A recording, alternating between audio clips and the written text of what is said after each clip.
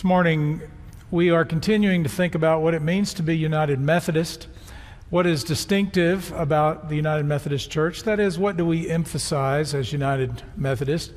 In this series, I've entitled The United Methodist Way. This morning, I want to talk in these few minutes about the United Methodist Way as a way of making the world a better place. And this goes back to the very beginning of the Methodist movement.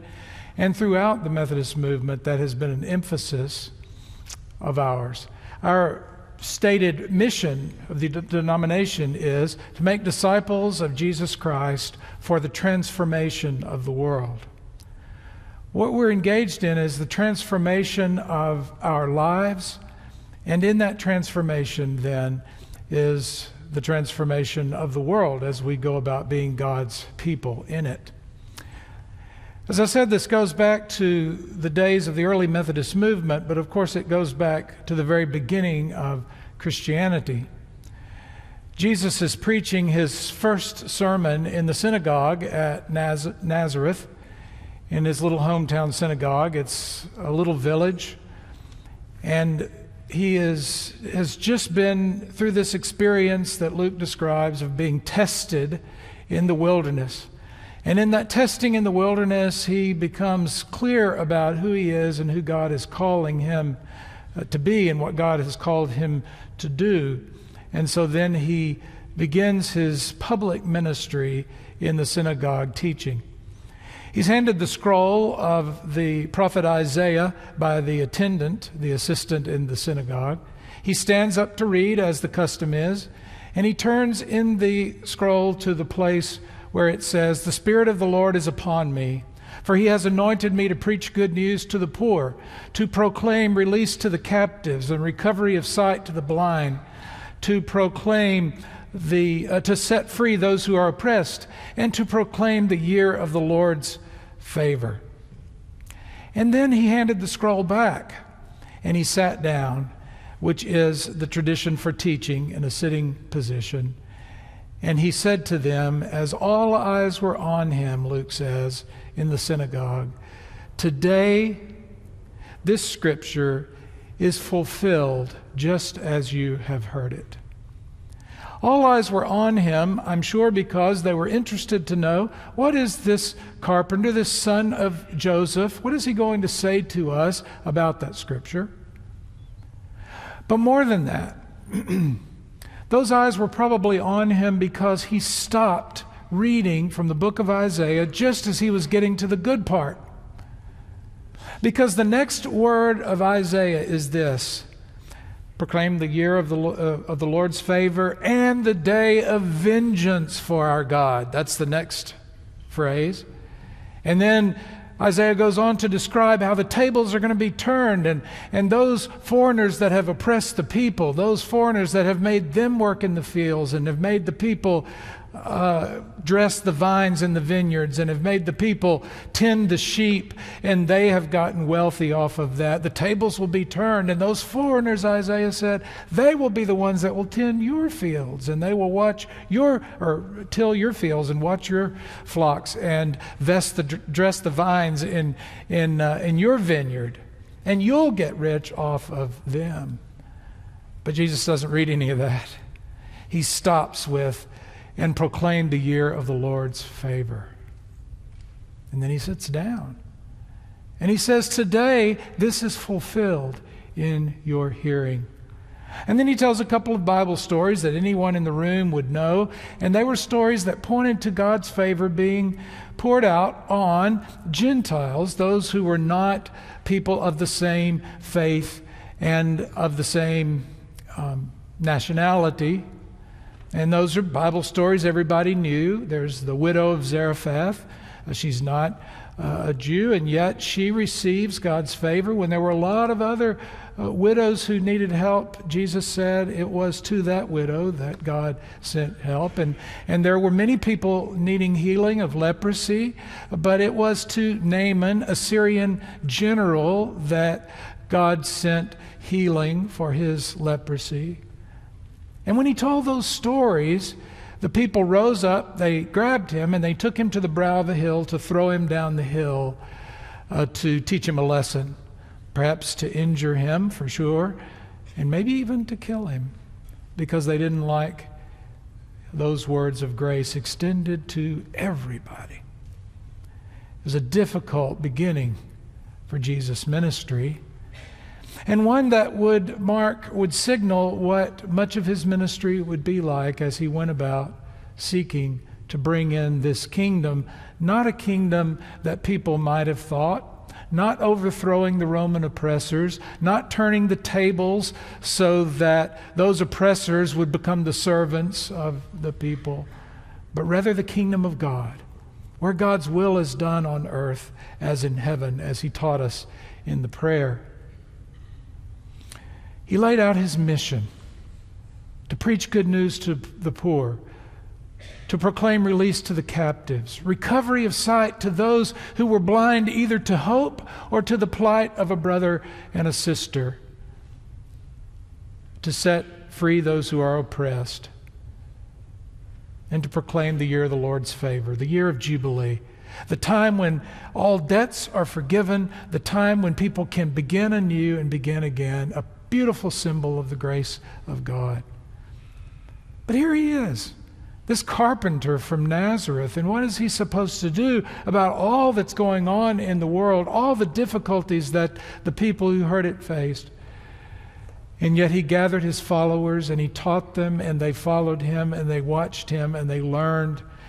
And following his death and resurrection, as he is present in the church, those followers that continue to become followers of his,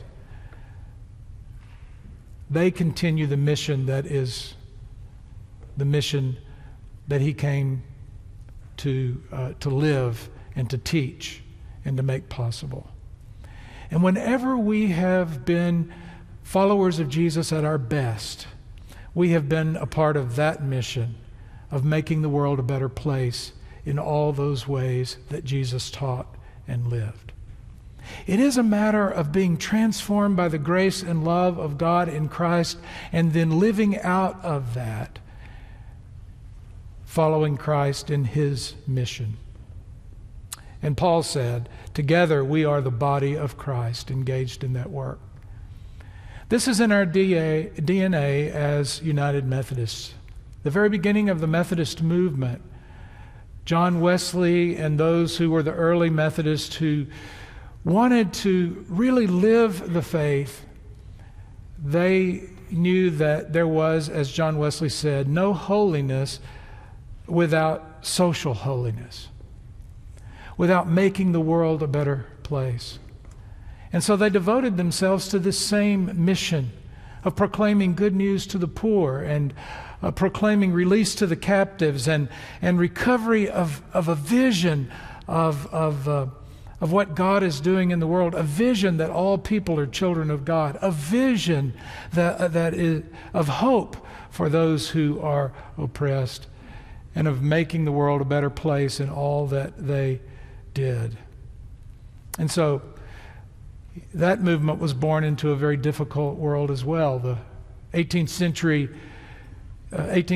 England was a dark and difficult place for most people who lived there. Did you know that 3/4 of the children in London, the children born in London, died before the age of 5? Did you know that people were engaged, almost all of the people, many of the people, in spirit-killing, soul-crushing, life-shortening kinds of work? Did you know that the gap between the rich and the poor was so wide no one could even imagine it ever being bridged at all in 18th century England? There was a huge drug and alcohol problem in England. I mean, Parliament was adjourned a number of times in the 18th century, the records show, because the members of Parliament were too drunk to conduct the business of state. It was a difficult time. Did you know that in 1684, there were about 520,000 gallons of distilled liquor produced from the grain alcohol?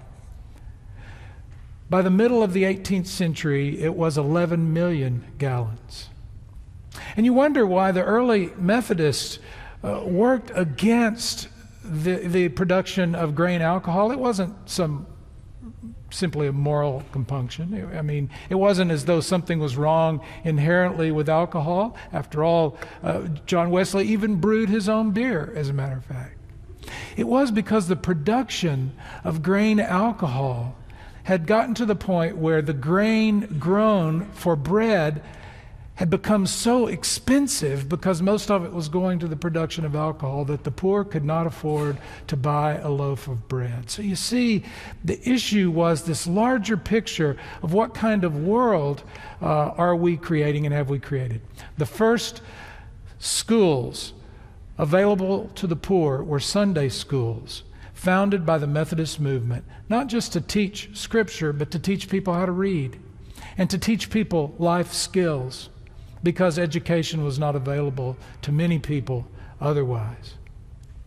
Did you know that the first clinic offering free medical treatment in London was founded by the Methodist movement? Did you know that the Methodist movement was engaged in founding missions everywhere that fed people? And did you know that the Methodist movement, that was the first movement to put in place micro-lending, which is something we talk about a lot about now, small loans that allow people to pull themselves out of poverty and to establish a small business or to make a living for themselves.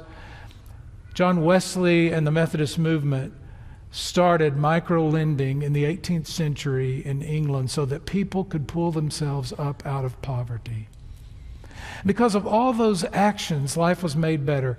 18th century England was on the verge of revolution, a revolution that happened in France across the water, but in England it did not happen. And many scholars say it didn't because there was a different kind of revolution in which lives were made better by the action of many, many people who cared enough to act. So it's in our DNA to make the world a better place and to pay attention to what's going on and be engaged in the world so that our world is better. To be transformed by Christ so that we can be agents of transformation in what we do and the way that we live our lives. There's an old legend of a small village and a river ran through the village, and someone noticed that there were babies floating down the river. Someone was throwing babies into the river, and people started rescuing these children, pulling them out, and they gathered people together to pull these babies out of the river. And they were calling everyone in the village to come and help. But one person started walking upstream, and they said, "Where are you going? We need your help." And he said, "I'm going upstream to find out who's throwing the babies in the water and stop them." Do you hear the message of that old legend? What is the source of the issues that are making life difficult? And how can we make life better? That's our challenge in our day and time, as it was in John Wesley's day and time, as it was in Jesus' time. And in every time, we are challenged as the followers of Jesus to be engaged in that sacred and important work.